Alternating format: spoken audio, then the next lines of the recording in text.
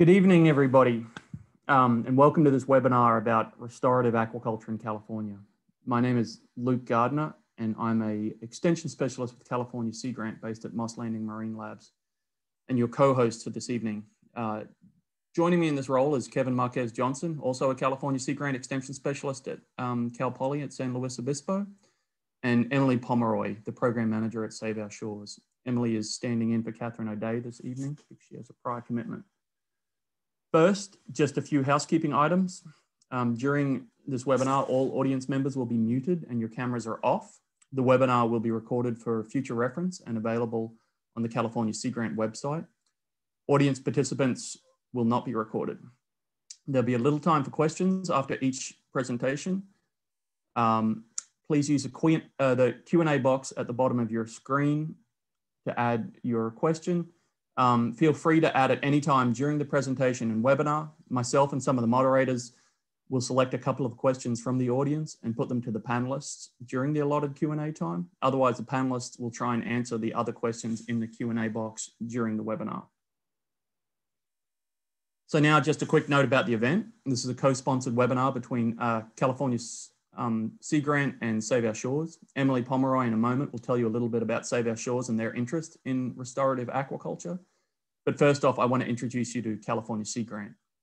At its core, California Sea Grant is an organization that unites the resources of the federal government, the state of California, and universities across the state to create knowledge, products, and services that benefit the economy, the environment, and the people of California. One of our focus areas at California Sea Grant is sustainable development of aquaculture. In particular, there is increasing interest in restorative aquaculture. For the purposes of this webinar, we're considering restorative aquaculture to mean generally the culture of aquatic organisms that lead to a net benefit for the environment.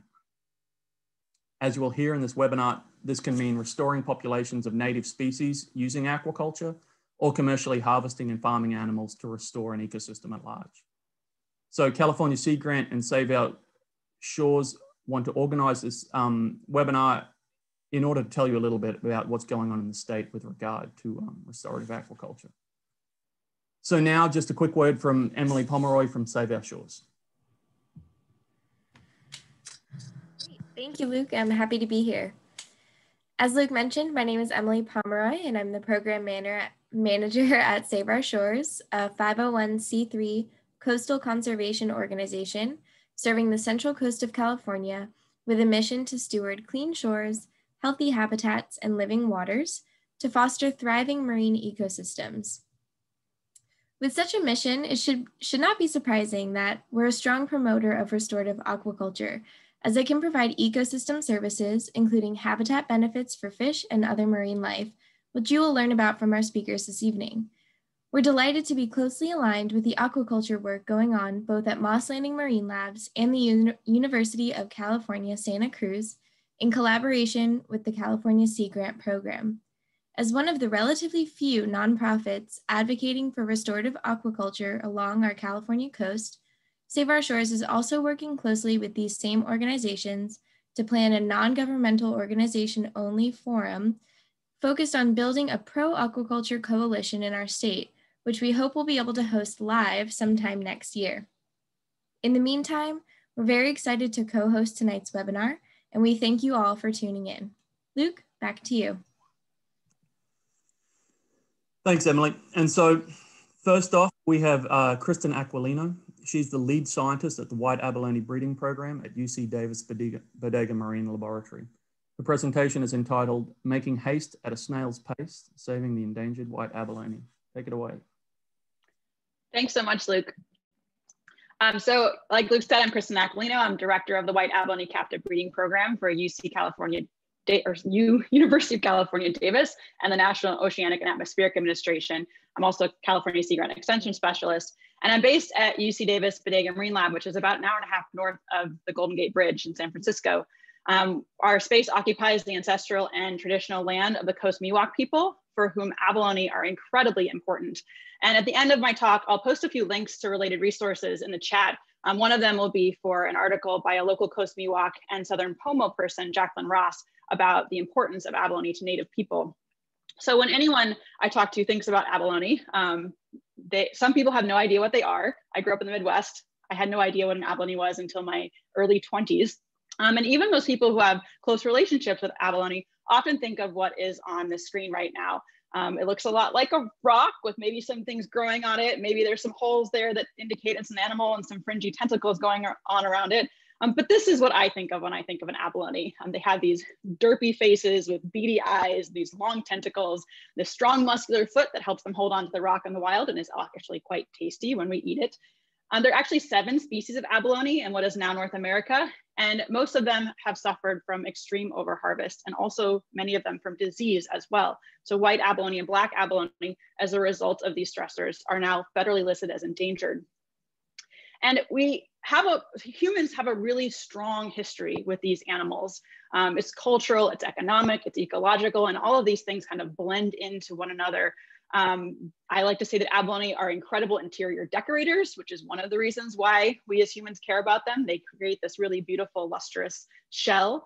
Their meat has been really important for sustenance. It's really healthy, it's delicious.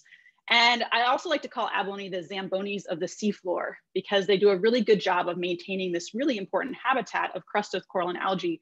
That algae is basically a landing pad for lots of invertebrates to settle. And when we have healthy abalone populations, we tend to have healthy coastal ecosystems. There's a lot more to this history of abalone and why we care about it. One of the links I'll put in the chat at the end is to this book called Abalone, which came out this year by Anne Belisis, and it really goes into depth about the history of abalone in this area and why they are so important to us. And like I said, the main reason for abalone decline in this area is overfishing. So the main fishing was happening between the 1940s and the 1970s. This picture here is from Santa Barbara around the 1940s, and this was a common sight during that time, just piles and piles of shells. Clearly, from what we know today, not sustainable. So what about this white abalone? I mentioned it's one of 7 California species. It's the deepest of all of those species, and it was actually the last to be fished. But once it was fished, it was targeted because apparently it's the most delicious, the most tender, and it fetched the highest price at market. So where we think there were once millions of snails, we think there are now only a few thousand.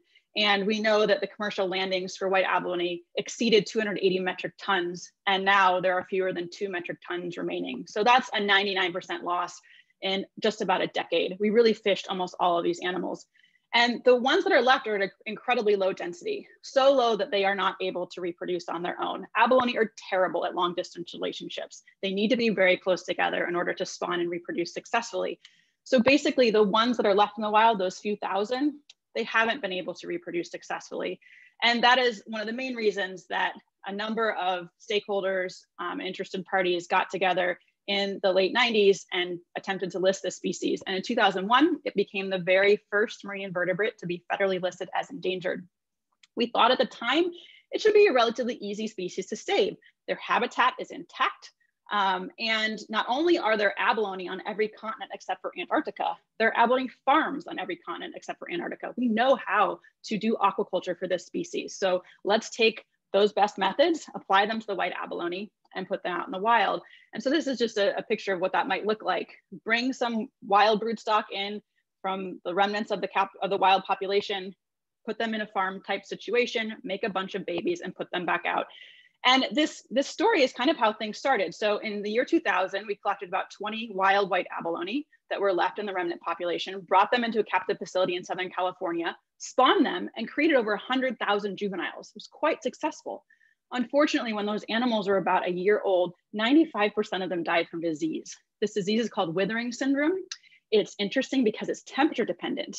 So when the animals are in cold water, they are apparently asymptomatic, even if they have this bacterium, Candidatus xenohaliotis californiensis, that causes the disease. But when they're in warmer water, they stop eating. And instead of having food to metabolize and grow and do their business, they digest their foot muscle instead. So the top abalone here is a red abalone with a healthy foot. The bottom one has withering syndrome. And at the time, we didn't really know what we could do about this. We didn't know a lot about the disease. We didn't know how we could treat it. And it was a very big challenge for this program. In 2011, the program moved to UC Davis Bodega Marine Laboratory, where I am now, partially because of our expertise in reproduction and development of invertebrates, partially because of our expertise in ecology of outplanting of things like abalone, but also because we house the state's shellfish health pathologist, Dr. Jim Moore. And he and his colleagues were instrumental in identifying and tracking and learning to treat this disease, weathering syndrome. They actually developed an antibiotic bath treatment, put the animals in that bath treatment, it rids them of the bacterium, they're healthy, and become more reproductive. The other thing that Jim and his colleagues developed was a shell waxing treatment. So one of the pictures here in this pathology circle is of a damaged white abalone shell. That's because a lot of animals can bore into abalone shells like clams and worms and sponges, and that makes the shell brittle, opens up space for disease. So Jim and his colleagues developed this waxing treatment, which is a combination of organic coconut oil and organic beeswax. It smells quite lovely. We can paint it on the shell once or twice a year. It suffocates those boring organisms. And then again, they're healthy, which is really, really important for them to become reproductive. And I like to say that between these cleansing antibiotic baths and these exfoliating waxing treatments, we are like the Sonoma County Spa Retreat for white abalone. We have the most pampered snails in the world here at our lab. And of course, we're not doing this alone. So we have state and federal agencies. NOAA is the head of this program. California Department of Fish and Wildlife is heavily involved in this program. We have aquariums, we have aquaculture farms, we have other universities and science institutions that are involved in this work.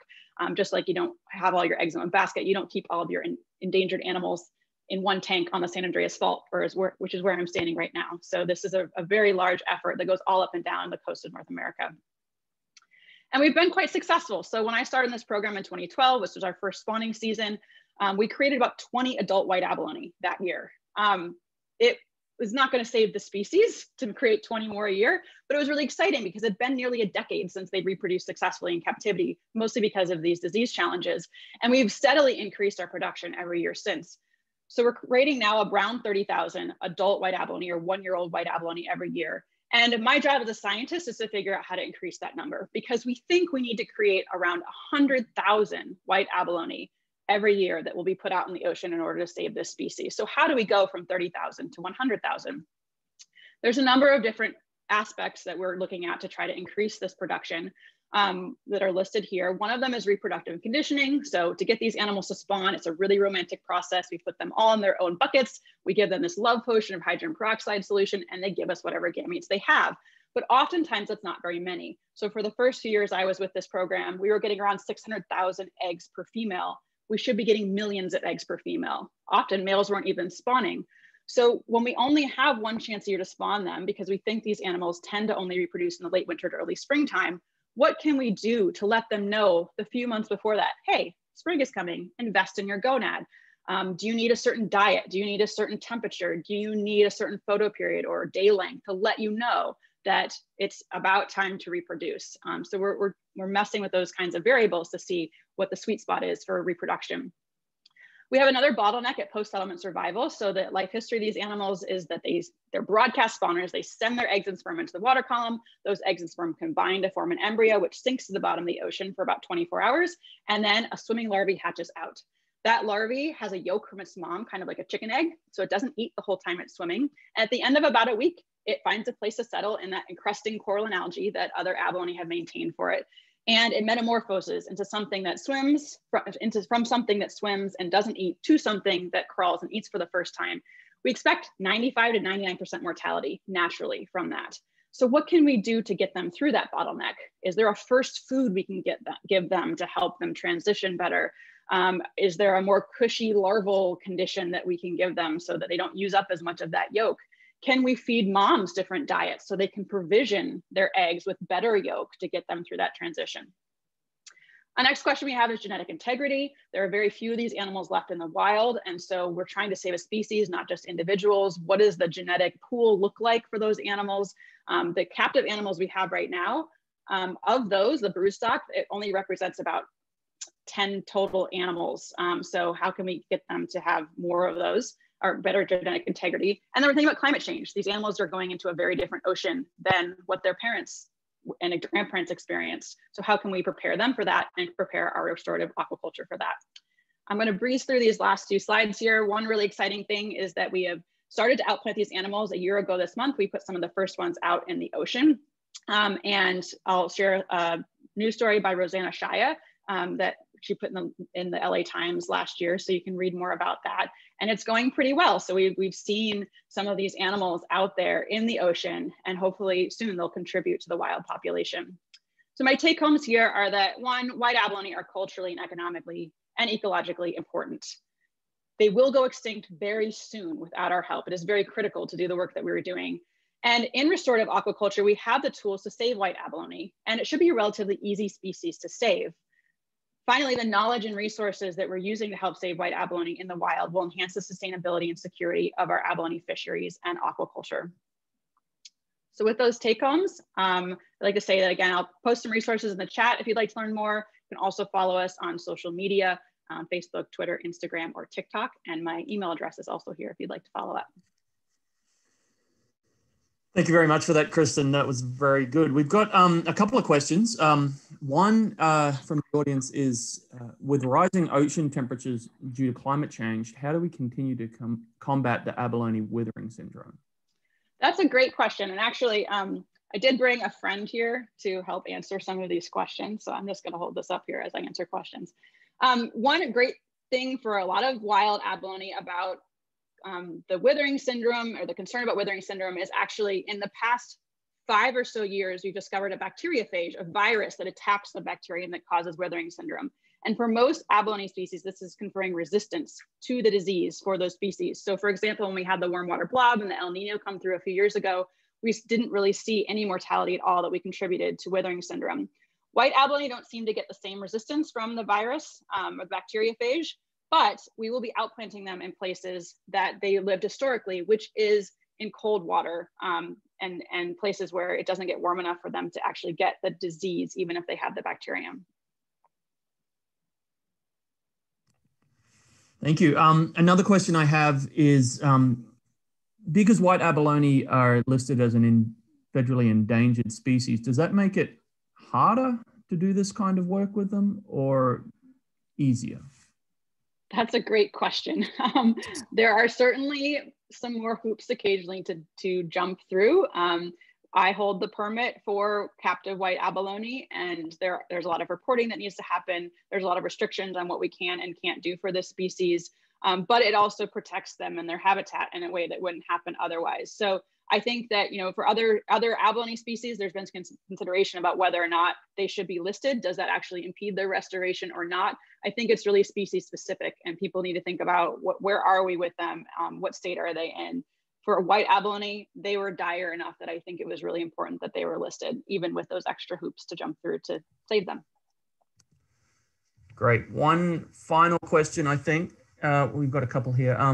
Are there any other efforts to restore other species of abalone? I'm assuming in California. Yes, many. So there's a group trying to restore green abalone called Get Inspired, led by Nancy Caruso. There are groups in Washington with the Puget Sound Restoration Fund doing restoration of pinto abalone. And like I said, black abalone is also a species that's been federally listed as endangered. So there's thoughts about how we might restore those. And then with the kelp die-off in Northern California over the past few years, the red abalone population has declined significantly.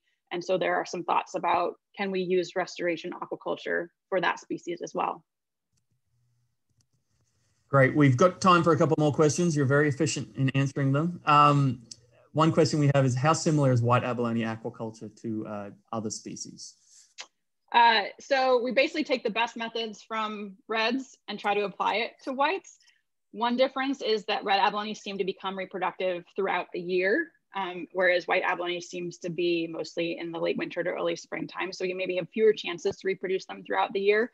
The biggest difference in terms of practical spawning and culturing is that red abalone, at least until recently, could take whatever broodstock they wanted from the ocean within reason, with permission from Cal Fish and Wildlife. And we're really restricted in what broodstock we have. So they have many more animals to choose from when it comes to spawning, and they tend to have much more success. Fantastic. One last question. Let's go with, has there been any research into the impact of pollutants on disease susceptibility or long-term restoration goals? I haven't been involved in any research related to pollutants other than CO2. Climate change is obviously a big concern for these animals. We do know that there are some pollution issues in Southern California where these animals are native to. We are, at least at the get-go, trying to choose restoration sites that are really healthy, or as healthy as they can be, relatively intact. But that is something that we should consider as we continue down this path of putting them back on the ocean. Okay, thank you very much, Kristen, for that. We'll move on to our next speaker. So our next speaker is Kirstine Wasson. She is the research coordinator at Elkhorn Slough National Estuarine Research Reserve, and the title of her presentation is Using Aquaculture to Save Native Oysters from Local Extinction in a California Estuary. Thanks, Kirsten. Thank you, Luke. So I'll tell you another conservation aquaculture story for a recruitment limited species. And what I'm talking about are oysters, which are foundation species generating structured habitats in squishy mud flats. And the oyster that is native from Baja California to British Columbia is the Olympia oyster, Australurida, or Oli. And olis have been a part of our Pacific coast estuaries for thousands of years, interacting with human beings. They were harvested sustainably by native peoples for millennia.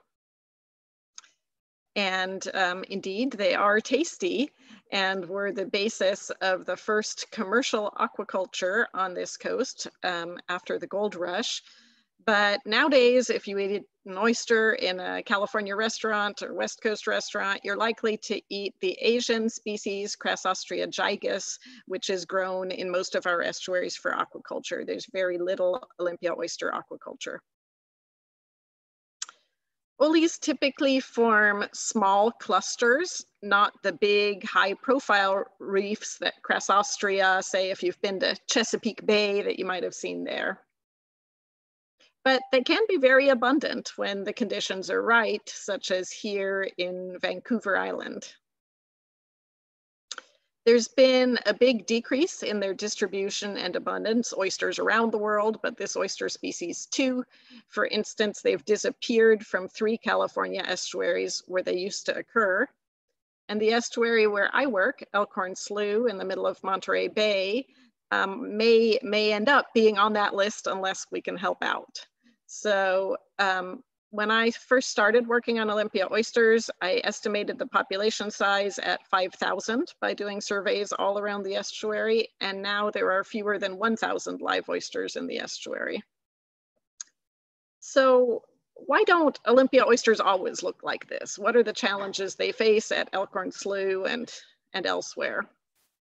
One challenge is water quality. Hypoxia in particular can limit oysters out when there's fertilizer fueling algal growth. By day, there's a lot of oxygen, but by night, there's a reduced oxygen, goes to 0 in some places. So if we step back and think about how that happened, it's due to human activities, especially water control structures and diking that can lead to stagnant conditions, as well as nutrient and contaminant inputs to our estuaries. And I just want to be very clear that the best way to restore oysters would be to restore healthier ecosystems with processes like this. Another problem facing our Olympia oysters is that they can get buried in goopy mud. So when mudflats are firm, the oysters can survive in little clusters on gravel, growing on each other. But in oysters with goopy organic mud like Elkhorn Slough, pretty much the only thing you see them on are large artificial substrates. So not what they used to be on historically, because that's how they avoid getting buried in the mud.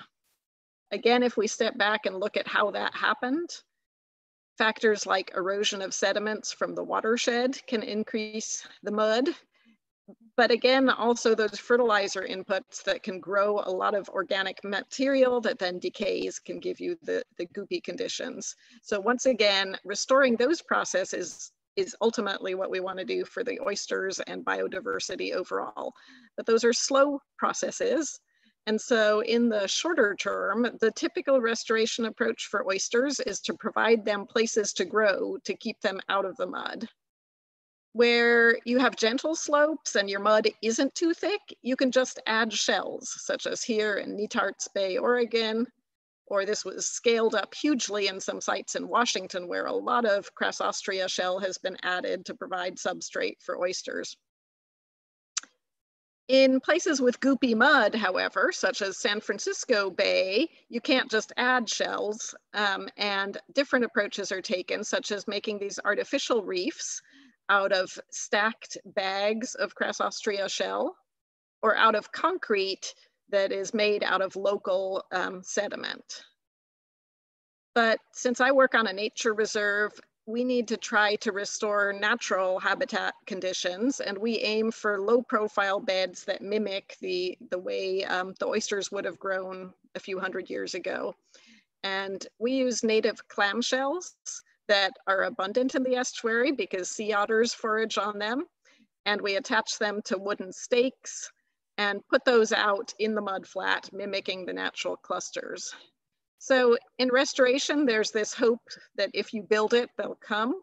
But unfortunately at Elkhorn Slough, that's generally not the case. And that's because there's one more challenge that I need to tell you about. And of course, with the theme of this webinar, you can guess what it is, which is reproduction. So Olympia oysters brood these adorable little shelled babies that are then released into the water column. So males release sperm, females brood the shelled larvae, which are released and settle. And when we monitor them, this can be done very simply. I buy tiles at Home Depot and put them out 1 year, and then I check them a year later, and any oysters that are on them are a sign of successful reproduction in that year. In a good year, you get settlement of oysters, and in just a few months, oysters are covering those recruitment tiles. But that happened the very first year I monitored recruitment. We had hundreds of oyster recruits per tile, per meter squared. And it happened again in 2012. But pretty much in every year since 2012, there has been failure of reproduction in the entire estuary. I have seen one single oyster baby on hundreds of tiles that I've checked since 2012. And that has consequences for our adult populations. If you look at adult densities, you can see they've dramatically decreased since that major recruitment event. And all oysters in the estuary today are at least 8 years old, if not more for many of them. So I was interested in the causes of this reproductive failure and collaborated with people who had recruitment data up and down the coast. And the gist of our story on this is that poor recruitment is predicted by strong marine influence, such as we have at Elkhorn Slough, thanks to some jetties, and limited adult distribution. We can't easily address the strong marine influence, but we can increase that adult distribution. And so that's where the conservation aquaculture comes in, which is what we've done now for Olympia oysters at Elkhorn Slough in partnership with Moss Landing Marine Labs, Sea Grant, with funding from Anthropocene Institute and many partners. So we collected adults, brought them to the hatchery and warmed them up and fed them lots of food. And under those conditions, they reproduced just fine, release sperm and then larvae. The larvae need lots of food, lots of algal food, and a shout out to the team that took care of all those larvae. And we hung the same clamshells in the tanks with the larvae to provide them a place to settle. And then when they were dime to quarter sized, we engaged the community in a restoration event, and they were involved assembling the oysters onto the clamshells onto the wooden stakes and measuring and counting how many we had initially, and then helping us to deploy them to those muddy environments. And we deployed them in October 2018. And then continued to measure and count the oysters in the subsequent months. And this photo sort of tells the whole story that we had good growth and good survival of those hatchery grown oysters. So if you look at size in millimeter from when we deployed them to less than a year later, they were at reproductive size.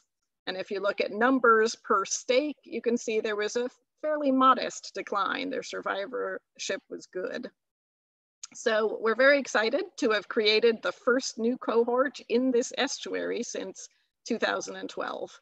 But this was a pretty small proof of concept, and our next step is to scale this up to build a self-sustaining population at Elkhorn Slough, which we think might be 100,000 or 1 million oysters. And what we're shooting for is this sort of a dense clusters of oysters in Elkhorn Slough. We're going to do some experiments to try to enhance hatchery success and understand the factors that limit reproduction, altering temperature and food and so on. And one thing we're very excited about in a pending grant proposal, we have funding to partner with the Amamutsan tribal band to engage their native stewards in stewardship of coastal resources on their ancestral lands. So that is my case study of conservation aquaculture. Thank you very much for that, Kirstine. Just a quick reminder, if you have any questions, please put them in the Q&A box, and our panelists will endeavour to answer them. But one question that we got that I think is related to this and not the prior presentation, are there any issues with increased acidification in the ocean for the Olympia oysters and the subsequent aquaculture? Yeah, that's a really good question. Any organism that is making a calcareous shell is potentially challenged by acidification. But the good news is that the Olympia oysters seem relatively resilient to that. We did some experiments looking at various climate-related stressors like increased temperature and acidification versus non-climate related stressors. And it's actually the non-climate ones that pose the biggest threat for now. Maybe in part because the Olympia oysters brood their larvae, so they're laying down their first tiny fragile larval shell while still in the maternal environment. They're not as sensitive to acidification as the non-native species Crassostria. And this is actually one reason we've been trying to encourage commercial aquaculture of the native species. It might benefit growers to have this resilient species in their portfolio, and it might benefit the native species through a spillover effect of that larval recruitment. But for the next near future, in fact, existing threats such as the diking and the polluted runoff pose a much bigger threat to them than either warming or acidification. Great. Another question, are the outplanted oysters protected against predation in any way? No, right now they are not. And in that first batch we put out, the ones that were closest to a deep channel suffered some predation by sea otters, in fact. So one threatened species eating another threatened species in the estuary. And when we scale this up, we're going to need to think about that and maybe create sort of dense clusters, or maybe put temporary caging on until the oysters get to a certain size, or pick areas that are not near channels frequented by otters. But otters are our main concern. We do get some predation from raccoons coming from the other direction, the shore-based direction too. But right now, I think there aren't a lot of predators that are tuned into oysters, since we haven't had many. As we create more oysters, we may have more issues with that. Great. We have time for a couple more questions. One of the audience members wants to know, why do you think populations decline so rapidly from 2012 to 2020? I mean, the proximate cause is that they did not reproduce, that there's always some of the adults dying every year, maybe 10% of the adults die in any given year, and without the replenishment from recruitment, you're going to have that population decline. Why we have not had successful recruitment anywhere in the estuary is a huge mystery to me. I can think of lots of explanations that would give you sort of less recruitment in some years, but we see this all or none situation where every site in the estuary in 2012 where I had tiles had oysters on it, and then none of the sites have oysters on it. So I am a bit puzzled what the all or none response is. My best guess might be that we have these very strong tidal currents, that the larvae get washed out to sea in most years, unless they can happen to time larval release. A batch of larvae are released and can really rapidly get enough food to settle before the next strong tide series comes. That might be a guess, but I don't know. It's a black box. Okay, one last quick question, and there are a bunch of questions in there, so hopefully, Kirsten, you can answer these in it. Is, oh, I just saw it. Have the cultured and outplanted oysters in Elkhorn Slough managed to reproduce in Elkhorn Slough yet? A short answer is we don't know. They're the size that they can reproduce, but as I was just saying, in many years, our oysters don't reproduce and we don't know, but we're working with a new student at Moss Landing Marine Labs, Jacob Harris, who will be doing some experiments to try to better understand why adults sometimes reproduce and why they don't, and maybe we'll learn. Thank you very much for that. Okay, like I said, Kirsten will attempt to answer all those great questions in the Q&A box as we continue. But our next panelist is Renee Angwin. She's a laboratory manager at the Coastal and Marine Institute at San Diego State University. And her presentation is entitled The Sushi Solution Using Roe Enhancement Aquaculture to Aid in Kelp Forest Restoration.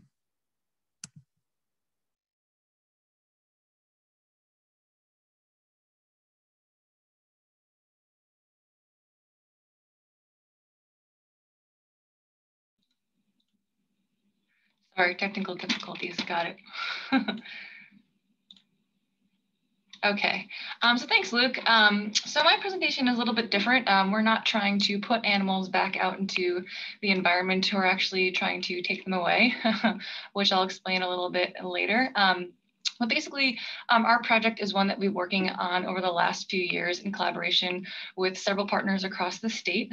Collectively, we've been working on this unique aquaculture solution to try and help solve this massive urchin barren issue that has been rapidly spreading across the coast to the detriment of our essential kelp forest habitats. And today I'll just be sharing with you a small piece of this much larger project that we've been conducting specifically at SDSU.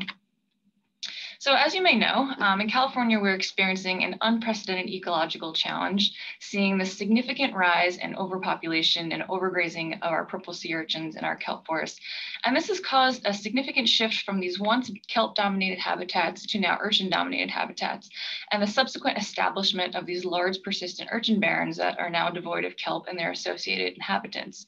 So during this shift, we've seen densities of urchins rise to over 60 times their historic levels, contributing to over 90% kelp forest loss in some locations, specifically in the North Coast, but that's now spread down to the central and southern coast as well.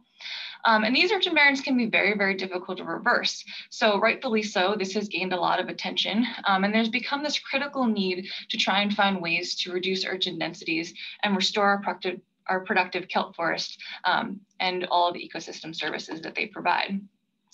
So the interesting thing about urchins is that they are indeed edible.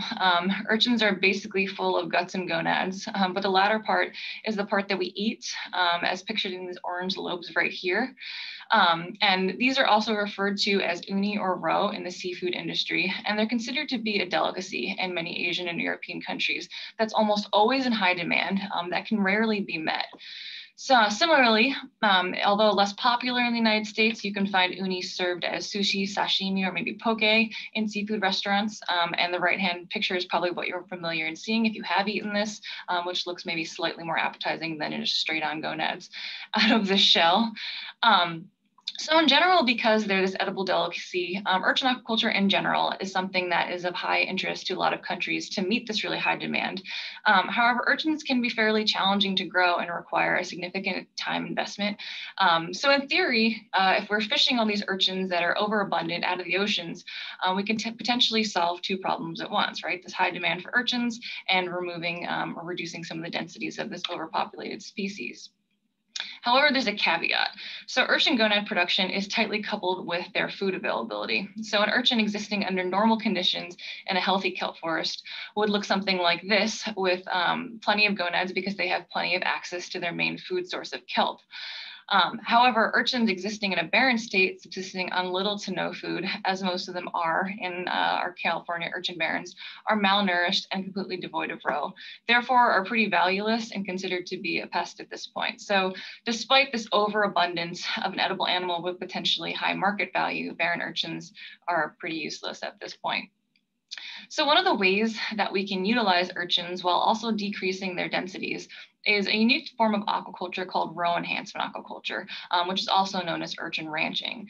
So this is a concept that's been developed and successfully practiced around the world by countries like Norway and Japan. And the process basically involves harvesting these adult urchins out of their barren habitats, transferring them to land-based aquaculture facilities, feeding them and growing them to a desired yield, and then selling them as a farm seafood, either as a shell-on product or maybe a processed and packed product. So this is very different from standard urchin aquaculture in that this process can take from anywhere from several weeks to a couple of months, depending on the species you're working with and the method of enhancement, whereas traditional aquaculture that grows urchins from the larval stage to adult stage can take upwards of 3 years. So here at San Diego State University, at the Coastal and Marine Institute, we've been working to develop this idea in California, testing this type of aquaculture and its compatibility with our native purple urchins. So with the help of our local commercial urchin divers to obtain urchins, we've been testing this concept using our fully enclosed recirculating aquaculture systems here at our lab. And we've been growing urchins on 2 different feed types.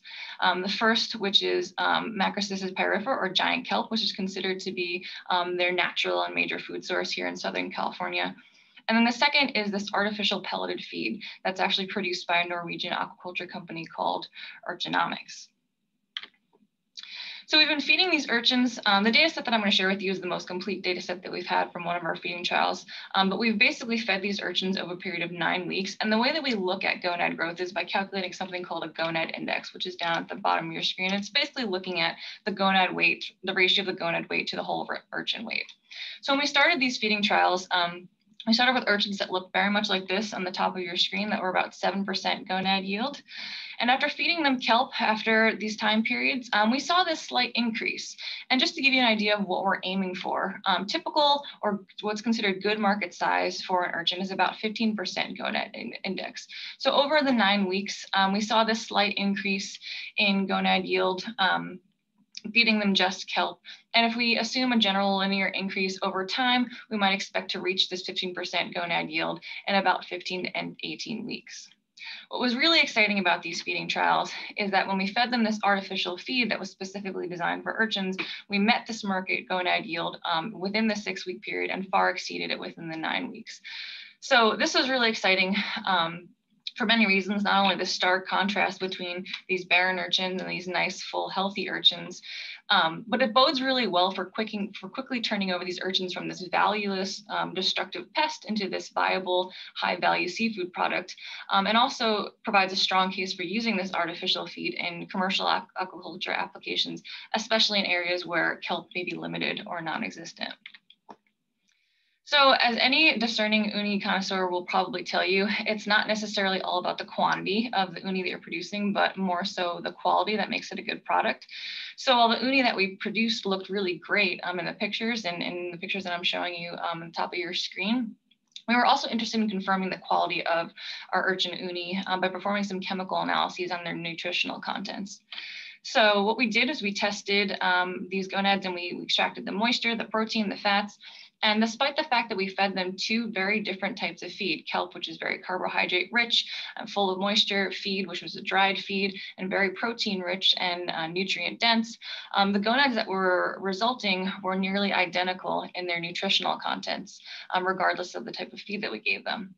Now, if we break this down into even further into amino acid contents, which we believe are largely responsible for this distinct flavor of uni, particularly amino acids that contribute to the unique umami, sweetness, and bitterness of uni, we see a very similar pattern in that both feed types, again, showed these really similar results, suggesting that both kelp and this artificial feed were producing this similar quality uni.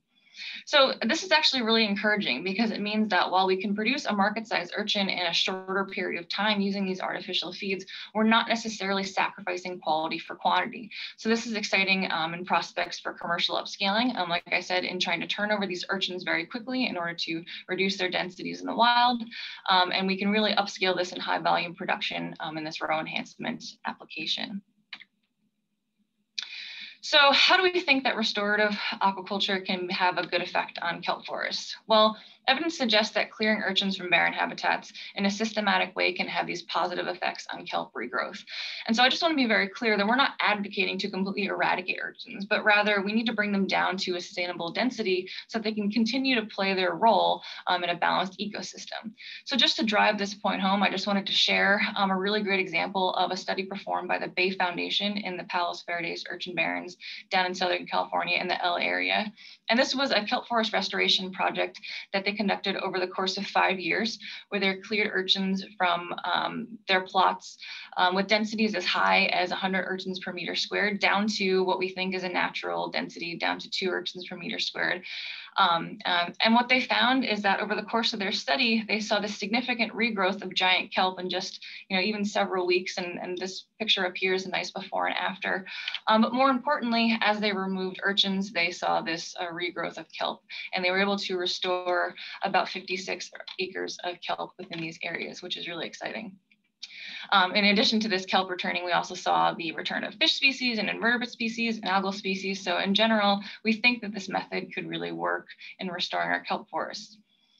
So in closing and in summary, I think that there are many benefits to this type of row enhancement aquaculture, and mostly in being that this process is actively removing these large amounts of urchins that are considered to be problematic from these urchin barrens, which is effectively alleviating the grazing pressure that the kelp is facing, so it can allow it to regrow. The other big benefit is that it has a large economic benefit, where we're leveraging this abundant resource to create a valuable, high value product, where we can also use this to enhance the wild catch fisheries, utilizing commercial urchin divers and their skills to help us take these urchins in and put them into our aquaculture applications, but also creating jobs surrounding the aquaculture industry that we can hopefully use these purple urchins to build as it grows. So with that, I will leave you with this beautiful picture of some of our homegrown uni, and I'm happy to answer any questions. Thanks, Renee. That was great.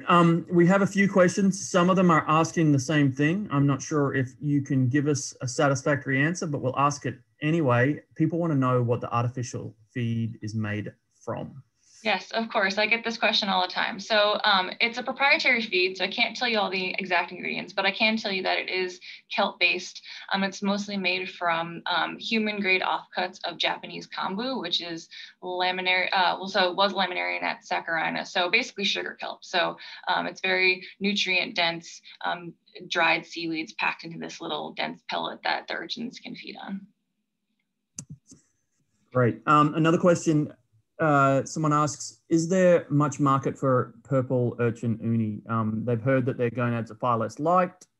They also ask, could this be an artifact of harvesting urchins off or near barrens?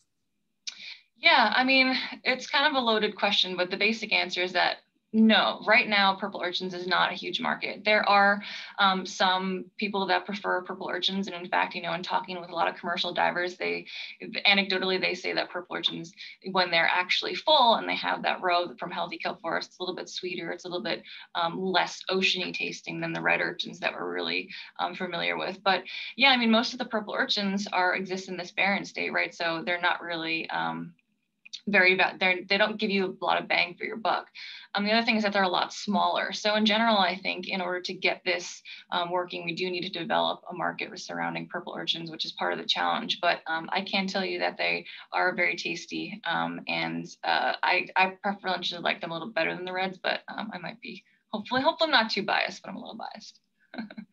I agree, they do taste very nice. Another question we have, is the idea for the urchin ranching fishery, if you may, is it meant to be unsustainable? I.e., is it removing more biomass that can be replenished naturally? And if that is the idea, will that create problems with management and with business later down the road? So I think if I'm understanding that question correctly, I think they're asking if this is a sustainable practice. And so removing purple urchins right now is highly sustainable. To give you an idea, just in the North Coast, we have about 3 billion urchins that need to be reduced so that we can regrow the bull kelp forest that we have basically lost. And ranching sites have the ability to only reduce a fraction of that. So as far as removing so many purple urchins that we'd completely eradicate them, I don't think that's even a possibility within a few decades. So I think it's a sustainable practice, and with management going along with that, we can definitely keep it to a point where it's not going to be a fishery that'll collapse like the red urchin fishery has. And what was the second part of the question? I'm sorry.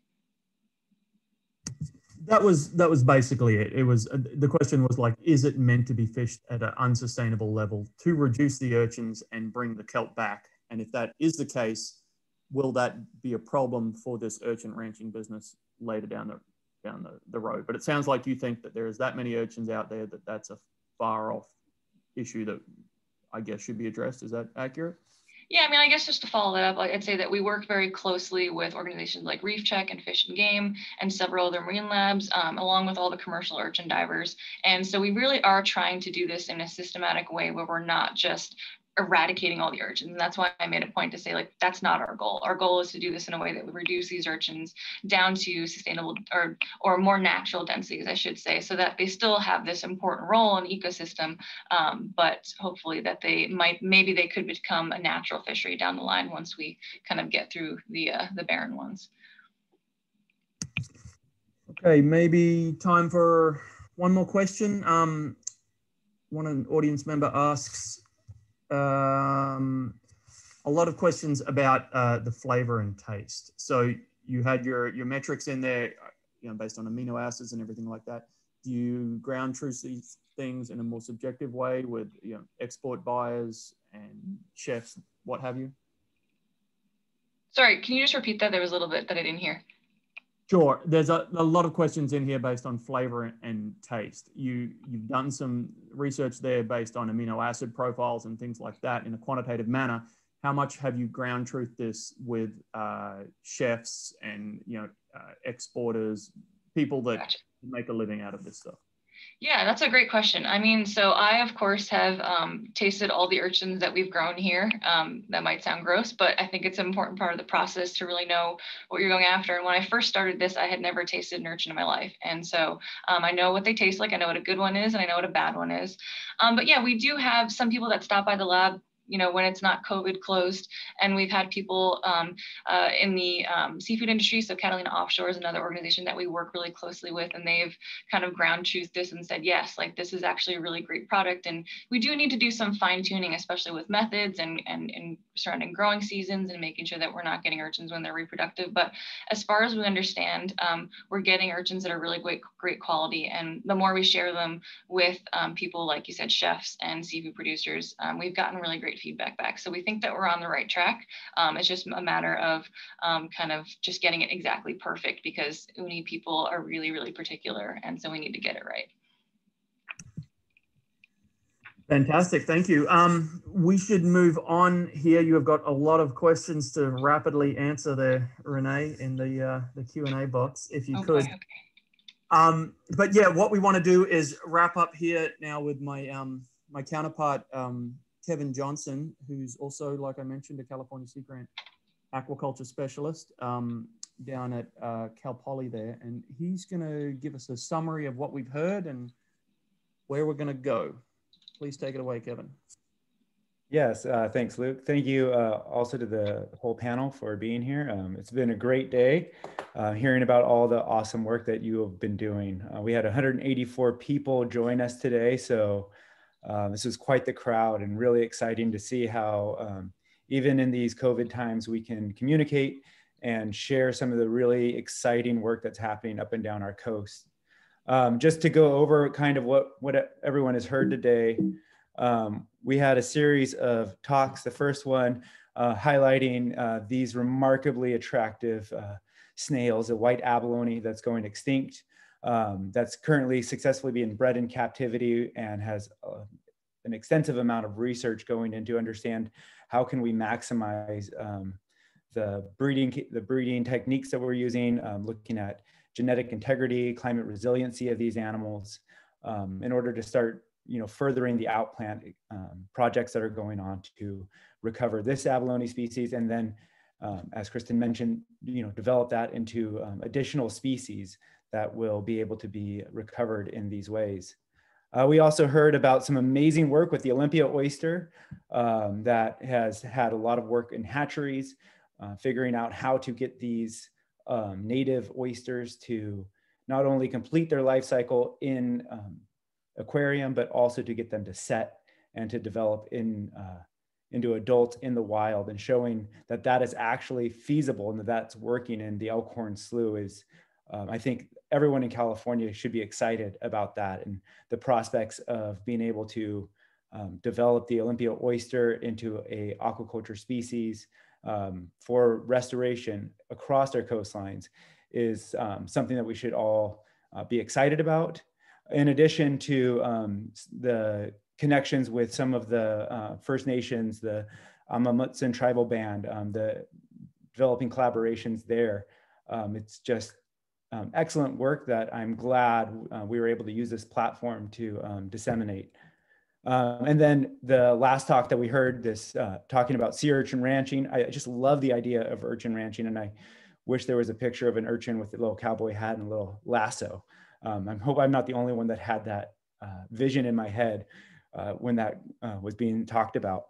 But that this works is also just another really good sign for California that this is an option for helping to restore our kelp forests that are so important, not only for the water quality components that kelp forest brings, but also for the nursery, for the habitat that it provides for our fisheries and for just biodiversity in general. Together, all of these talks, I feel, really highlighted the advances that we've had in research that is allowing us to cultivate these native and endangered species in closed facilities and providing mechanisms through which we can bring these populations potentially back, hopefully to the level that they were before the impacts really started hitting them. And the solutions to that are going to have to be broad. All of our speakers have talked about climate change and the impacts that our changing environment is having on the ecosystems that these organisms reside in. And as we move forward into the coming years, I think it'll be important for continued work to be put towards making sure that the water that comes off of our lands and into the ocean is as clean as it can be. And that's going to take concerted effort from multiple fronts, from multiple agencies.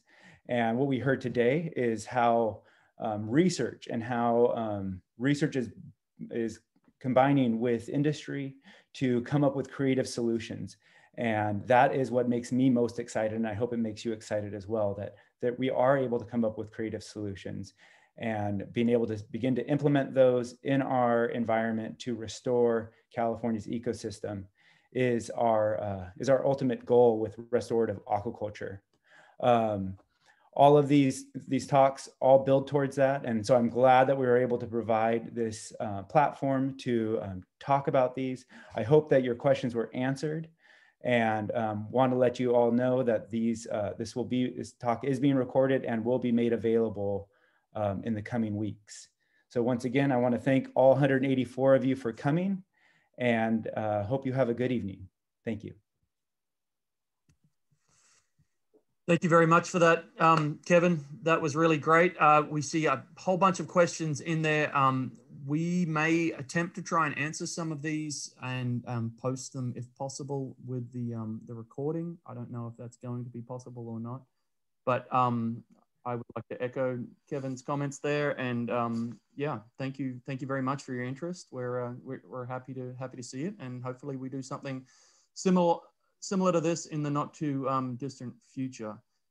But for that, I would like to thank all the panelists for their presentations, the organizers, and of course the audience participants for your interest and your fantastic questions. So without further ado, we would wish you a good evening. Thank you very much. Bye from California Sea Grant and Save Our Shores.